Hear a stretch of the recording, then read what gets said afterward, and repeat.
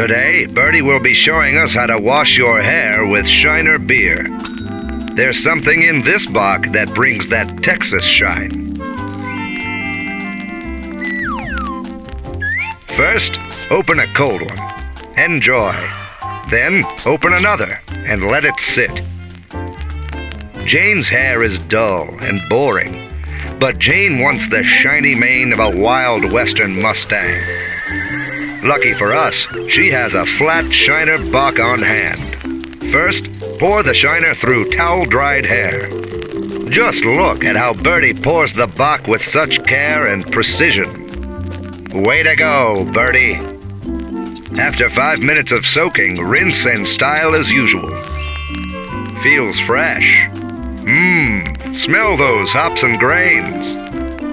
Wow, look at the Shiner shine on that filly. Looking good, Jane.